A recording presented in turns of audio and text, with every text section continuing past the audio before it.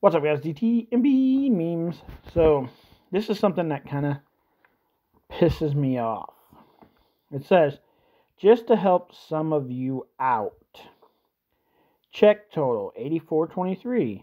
Move decimal one spot, and it becomes $8.42.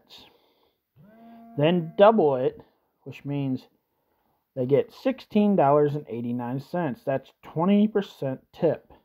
Now, screw your 20% tip. Did you bring me my drinks, or did I have to get up and get my own damn drink? Did I get clean plates, or did I have to go and find you to get clean plates? If you didn't do your damn job, you're not getting a tip. And if you did do your job, I'm still not giving you a $20 tip. I might give you a $5 tip, but I'm not giving you $16.89 if I just paid $84 for my meal.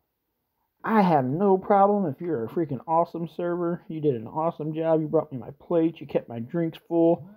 You were nice and polite to everybody in my table. No problem giving you $5 for doing your job. But I'm not going to give you no more.